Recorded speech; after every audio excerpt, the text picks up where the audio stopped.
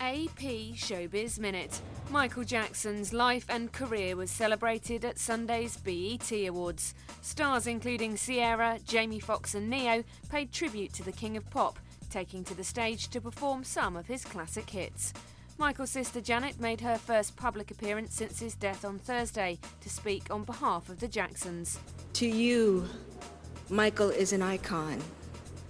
To us, Michael is family. And he will forever live in all of our hearts. Farrah Fawcett's funeral service will be held on Tuesday in Los Angeles.